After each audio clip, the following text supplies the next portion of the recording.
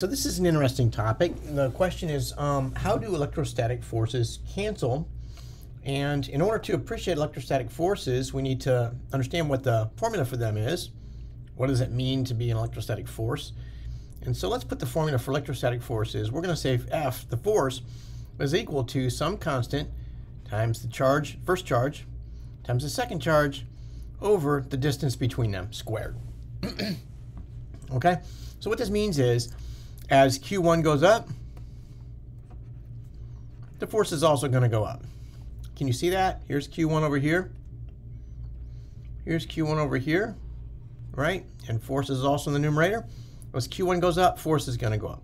As Q2 goes up, as the size of the charge, the second charge goes up, what's going to happen to the force?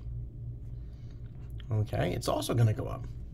The next question is, what happens as R goes up, as the distance between them goes up? As R goes up, as the distance between them goes up, the force goes down, okay? All right, so what that means is that if we have a charge, let's say some positive charge here in the middle, and we've got a negative charge here, and a negative charge here, okay? If these are the same distance, right, this is D1, let's say, and this is also D1. There's the same distance, okay? I probably should use R because I'm using R here. If they're the same distance, and if the charges are all the same, the forces are going to be the same, okay? But what happens if this really has double the charge? So that's a 2 minus. Can you see 2 minus there? So if this is 2 minus, that means that one of the charges has gone up. That means that this force is going to go up. This one's going to be higher, because it's got a negative charge here, right? I didn't say anything about whether or not this is repulsive or attractive, but if this is a positive charge and this is a negative charge, this is going to be repulsive, and so it's going to be pushing, okay? And if this is a negative charge and that's a positive charge, it's going to be pushing. Oops, I said that backwards. Sorry, opposites attract. So if this is a negative and that's a positive, this is going to be pulled toward the negative 2, and if this is positive and that's negative, it's going to be pulled that way, right? Okay, so let's look at another example. Let's suppose that we have a positive charge in the middle, okay, and a negative charge out here, and a negative charge right here.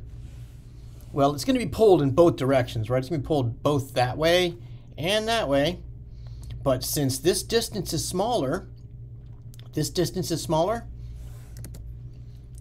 that's over here, right? If the distance is smaller, that means the force is going to go up, right? Because if the distance is greater, it goes down. All right. So with that information under our belt, let's go look at this. Let's go look at these questions here. Okay. So in this case, this is going to be repulsive. This is going to be pushing that way because it's -3, right? I mean, because it's a minus, right? And this negative 2 is going to be pushing it the other way. The question is, which one pushes more?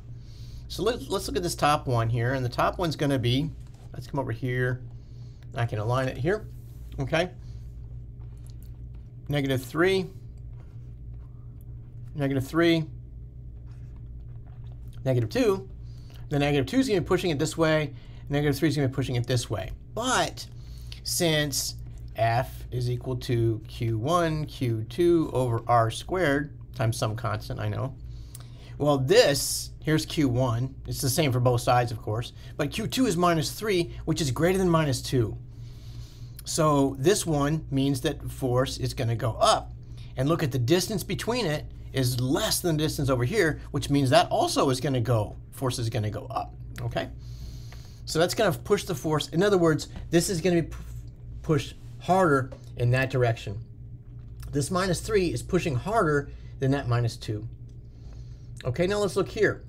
This number one, this positive one is being attracted to that -3, and it's also being attracted to that -3. Now, which one is it being attracted to more? Well, it looks like the same because of the same distance. Watch this. 1 line, 2 lines, 3 lines, 4 lines. 1 line, 2 lines, 3 lines, 4 lines. They're being attracted the same both directions. Okay? Now look at this +1. This +1 is being pushed away from this +1 because there's the same charge that's being repulsed, and it's being pushed away from this +1 also. But this one's so far away, it has very little effect, right? Again,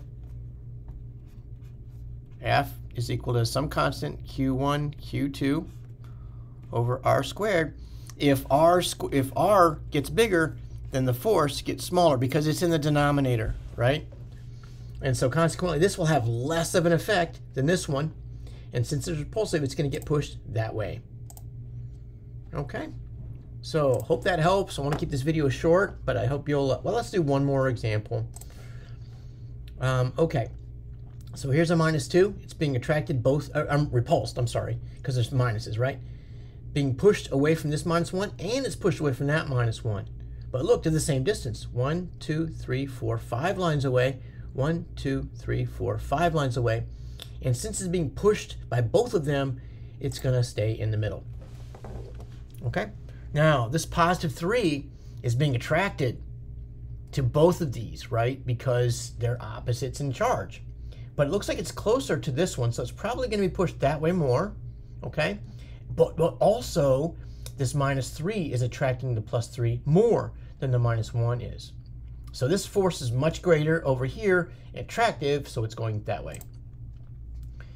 Okay, and this final one is -2. It's being repulsed by both these outer guys because they're all the same charge. It's getting pushed to the left by this guy. It's getting pushed to the right by this guy. Okay? Looks like they're the same distance, but this one has a bigger charge. And over here,